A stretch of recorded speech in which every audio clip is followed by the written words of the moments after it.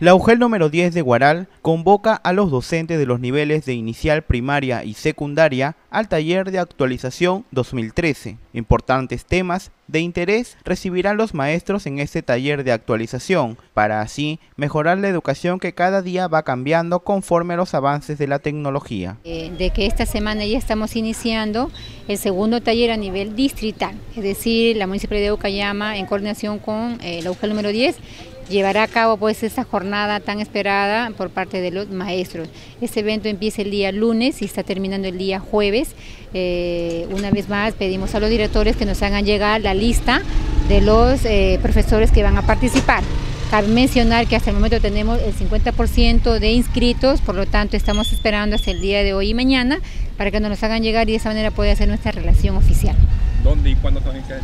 Bien, este evento se va a llevar a cabo en el Colegio Nuestra Señora del Carmen. Ahí se va a llevar el evento, van a haber 3 aulas, van a estar separados por nivel, inicial, primaria y secundaria, a fin de que los maestros puedan trabajar en diversos talleres. Este taller de actualización iniciará este 25 de febrero, por lo que se hace extensiva la invitación a los docentes para que acudan a la UGEL a inscribirse. El evento va a durar 4 días.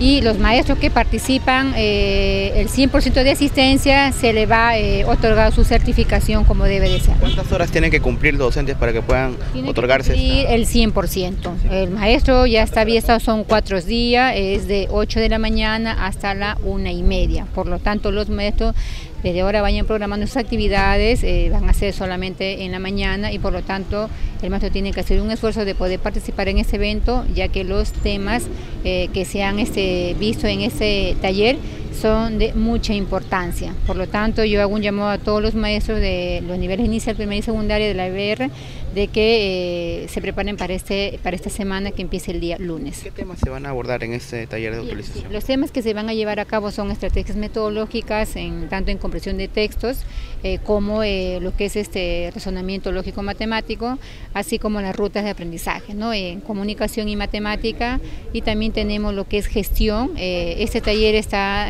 separado en 2 turnos.